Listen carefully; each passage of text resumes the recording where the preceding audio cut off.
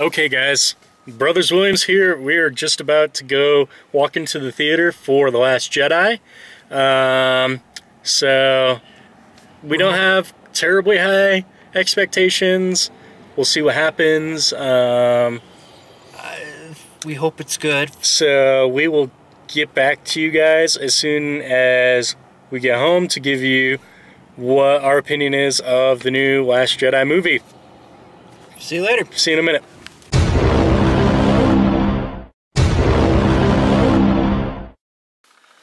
What is up, everyone? The Brothers Williams here with our review of The Last Jedi that we just saw. Alright, so first thing we're going to discuss. Did it meet the expectations of our previous video? Kyle? Short answer, exceeded my expectations to a great degree. That's because my expectations were about this tall. Yeah. Really good film. I'm very happy with the direction that Rian Johnson took with this film. I feel that this is the film we Star Wars fans deserved to bring the Star Wars intellectual property back. What did you think? Did it meet your expectations? It blew most of my expectations out of the water. It was very good. Way better than The Force Awakens. I think we both agree The Force Awakens is the weakest of the Star Wars films. And honestly, if you could cut it down to like 20 minutes... As a trailer for this movie. Yeah, and that would be enough. You don't really need all the stuff they had in it. Because it's just an introduction to the new characters. Which, for this one, there was a lot more character development. Good character moments. So, a couple of the new characters they brought in were really good. Let's see. The music is a big problem because, once again, they did not let John Williams do his thing. We had lots of iconic music used, which is okay, but I would have liked something new. Yeah, something that says, this is the song that is the Last Jedi movie. You know, kind of like how Duel of the Fates was Episode 1, or... Battle of the Heroes was Episode 3. We had something there that said, this is this movie. But we just didn't have that. Yeah. So that was a problem. But, yeah, I mean, overall, I think we're both very pleased with that. As you can see, we're wearing our robes. So you could say that we're Star Wars fans again? Always have been. Always have been. Never It's just a stopped. case of, if I don't love it, then I don't watch. Exactly. Yeah, so, I mean, I don't know what else we can get into without talking about spoilers. The origins. We can talk about that.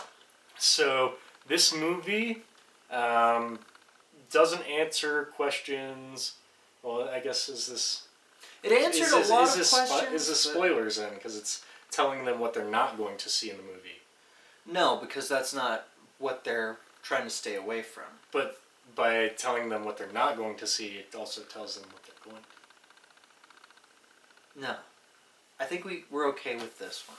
Okay, if you don't want to know anything about the movie, then stop. This is where to stop. If you're okay with being told what's not in the movie, keep watching for a little bit. So they didn't go into the origins of the First Order or the Resistance, which to me is still the main problem I have with the new Star Wars trilogy.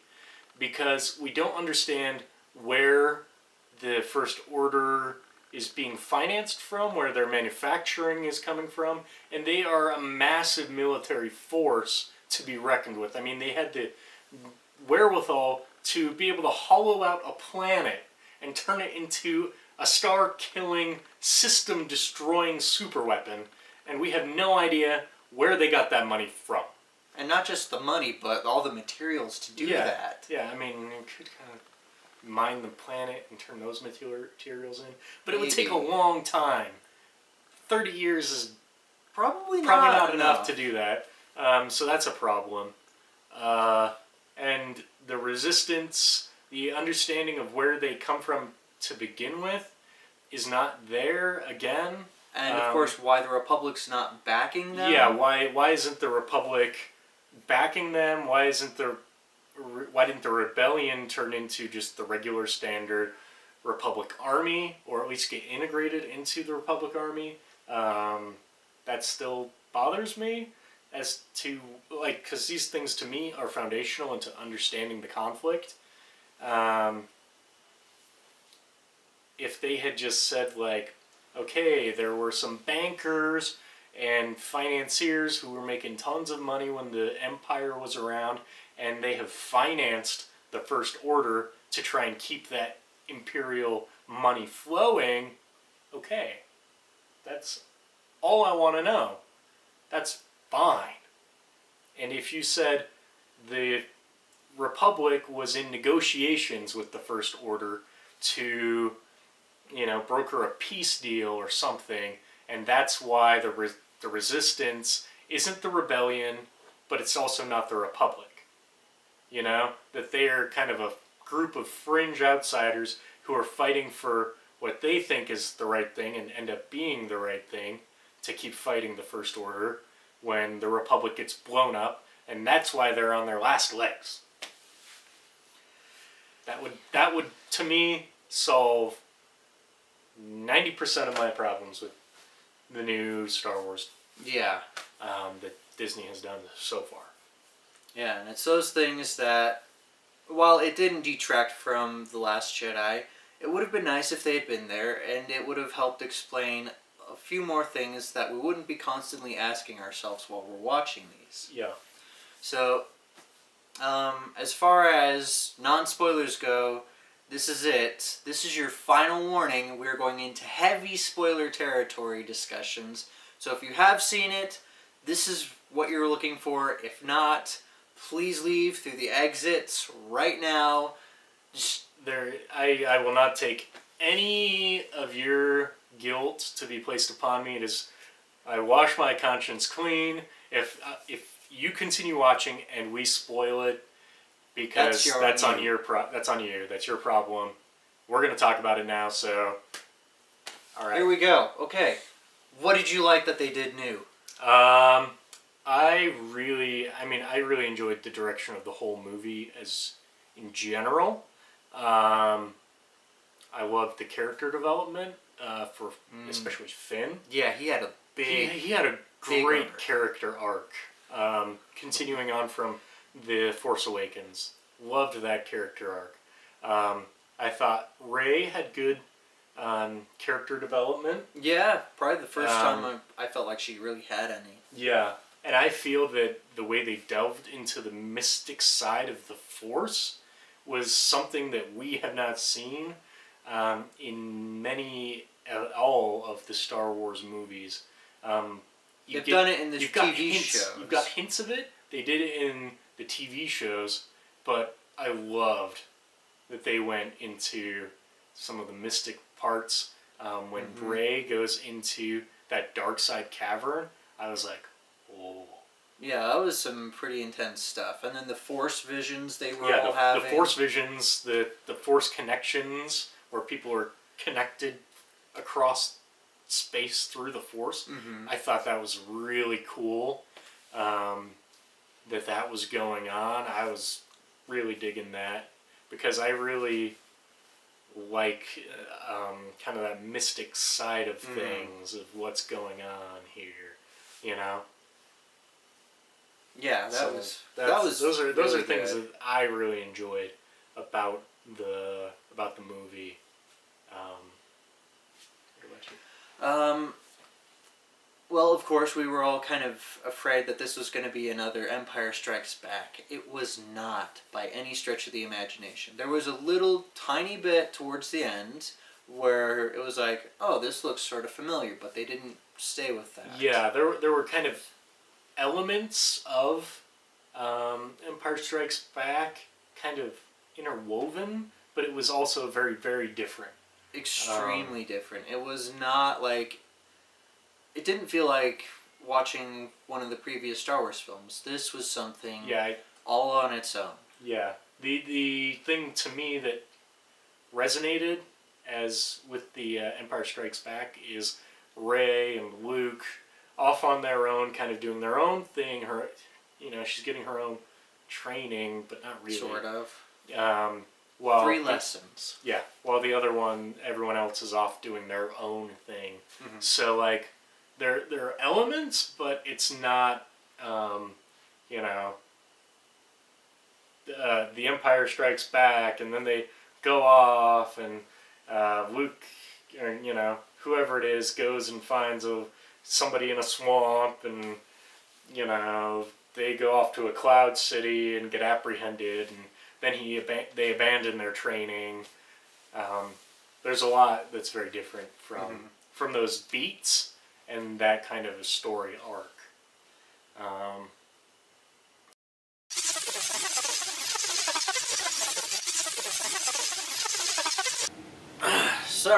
Sorry, had some technical difficulties with losing camera space, and then the battery died for the camera.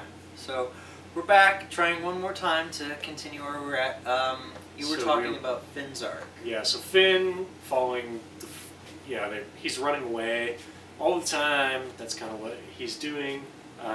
But when he's with Rose, they're going about on their gallivanting, and he starts seeing something that worth fighting for, and that by the end of the film, we see he isn't just running away from the First Order, but he's willing to die for something he believes in. And I think that's a really powerful character arc to see that they go from being cowardly and running away to everyone else runs away, and he's the last guy standing, running to fight. Willing to give his life. Yeah. I was ready for him to bite the dust. Yeah, I was like, oh man, he's gonna die here. And, like, sad, yes, but, like, he had a strong character arc, and if that's where his character arc ended, that would have been a heroic character arc. Would have been a great resolution for his character. Yeah. And well, I'm glad that he didn't die. Yeah, I'm excited to see where things go. Yeah. But yeah, I mean, fantastic story arc for the character. Yeah. We were discussing it off camera while we were waiting for the battery to charge. Some of the other characters that we felt were either very weakly done or just really didn't belong in the movie at all. Poe, his character arc is pretty weak. He's got his, devil may cry attitude, that he just kind of does things that he feels is right, which isn't a bad thing, but for this particular movie, it was a case of more, your plan didn't work, and the old people, as it were right to do this idea the whole time. Yeah, I mean, he has a good understanding of tactics, but he doesn't understand campaigns or strategy, because sure, they kill the fleet destroying weapon, but they also basically destroyed the fleet in doing it. So it's like 2/3 of the fleet was gone. Yeah, I think 2/3 of the fighters were gone. All of their bombers were done for. So it's like, well, what was even the point of doing that if you're gonna lose everything destroying it? So, like, yes, he destroyed it, but at what cost? Yeah. And then at the end, he had a bit of character development where it was, learn to live to fight another day sort of thing, which gives him the potential to become a good leader. Yeah. I mean, that to me shows that, yes, he can win a fight, but now he's getting strategy and can become a real strong leader in the Resistance, which I think is good potential for the next film. See, someone we didn't feel has really any purpose in the movies except to be a plot device is Maz. Maz, yeah. Like, she doesn't do anything beyond telling the characters something important that they need to know. And that's really about it. Yeah.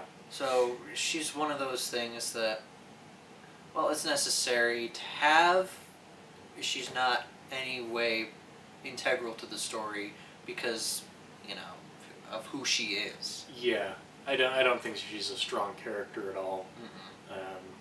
There's no explanation as to why she's so knowledgeable about the Force or anything really. It's just kind of, I don't know. I find her character annoying. Speaking of annoying, Oh yeah, the just, real Mary Sue of the movie. Is that it? sure, yeah. Let's go with there. Okay. Real Mary Sue of the movie, BB-8. Like, come on, dude. It's just way too convenient, the things he does. Everything he does is just like so convenient. It's like at the beginning where he's like, you know, fixing the shortings with like 12 stuff. Arms. Yeah, coming out of one main branch, and it's like, how does that even? That doesn't even look physically possible. Then I'm just gonna shove my head in it and it works. Yeah, that bugged me. Yeah, and like everything he does, like He just happens to have this disc-shaped launcher for the credit chips that some dude shoved in him earlier. Yeah. He can splice a chicken walker. Like, yeah. what? It's like a two-man vehicle. Yeah, and he's just like, and then his whole design. I mean, it's probably not something even physically possible. We had Neil deGrasse Tyson explain that it wouldn't work like that. So, like, I don't know. He's just annoying at this point. Yeah. That, like, he always figures out a way to do it, and it doesn't even make sense 90% of the time. But BB-8. He's the cute droid. Yeah. His head is magnetically attached to the orb. That rolls around. The orb rolls underneath him, but it's supposed to be magnetically attached. I'm just confused as to, is it attached? Is it floating above it? If it's repulsed yet attracted to the body, how does that work? Magic. The answer is always magic. It's magic. I mean, unless there's like, what do you call them? Casters underneath? Like ball bearings underneath his skull? Yeah, but that didn't happen because his head came off and it just randomly floated back on. Well, we saw that there were no ball bearings underneath. There were no ball bearings. Which would allow it to spin and his head to stay up top, I guess. But they didn't have that. Yeah, so BB-8, real Mary Sue of the new Star Wars. Everything he does, he just works out. Yeah.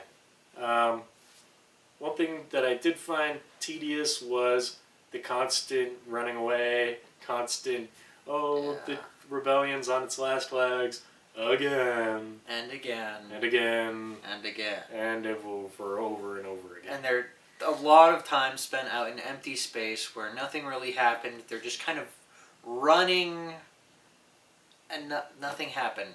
Yeah, it just got kind of tedious at that point. That's, like, even though the movie is long, that was what made it feel long. Yeah. Yeah. So, but, I mean, overall, I think I would give this, I would give it a really good score. We haven't really come up with any formal scoring system, so you can do whatever. On a scale of lightsaber to a pod racing, this is definitely a solid Kyber Crystal pod racer. What even? Exactly. I give it 12 spaghettis out of orange. Yeah. So definitely a must-see on that scale. Yeah. I think that The Last Jedi is the Star Wars movie we wanted, that we deserved. You leave the theater feeling, all right, this is good. Yeah. I felt good after leaving the theater. Not excited about J.J. Abrams directing the next film. No. That leaves me very apprehensive. Yeah. Especially after having something so good come out of this finally. Yeah. but we'll see. Yeah, who knows? Anyway. So let us know what you see. think in the comments below. Like, comment, subscribe. Nothing else we want to talk about? I mean, we talked about a lot off screen. What did we even talk about? A lot of good artistic choices by the director, Rian Johnson, who's done not a whole lot of directing so far from what we've seen. Yeah. I mean, he's done Breaking Bad for a few years, some Other movies that we've never heard of. But like he'll go like 5 years between movies and stuff, so it's. But I think that this really put him on the map. Yeah, definitely. Like, there's a reason he's got 3 more Star Wars movies, his own trilogy, basically. So I'm excited to see what he does. Yeah. Because he did a great job. Fantastic job. So this brings some hope to the Disney Star Wars, but as you know, we're still apprehensive. Yeah. It sparked hope. Yeah, it sparked hope. As this movie has heavily in its theme, is hope. But we'll see what happens with the next one. Crazy Yodas. Yeah, crazy Yoda. Yep. Even in death. Even in death, he's still crazy. Ah, man. Anyway, I can't think of anything else, really. It's all. That's all we've got for you now. Yeah. So that, as they say, is that.